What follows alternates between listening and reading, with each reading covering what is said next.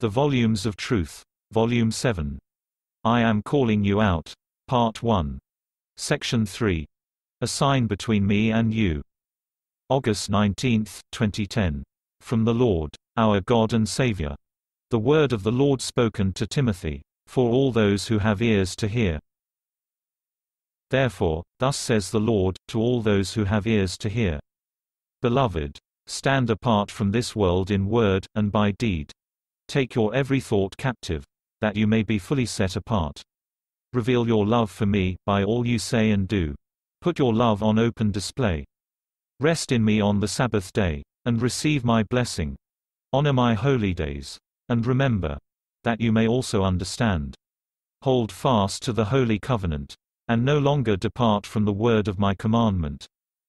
Yet among you, I see some who do not turn their foot away from doing their own pleasure on the Sabbath, the day which I made for you, the day I commanded you to remember, and keep holy. Beloved ones, did I not sanctify the seventh day from the beginning? Did I not write the commandment by my own finger? Is it not a sign between me and you, that you may know that I am the Lord who sanctifies you?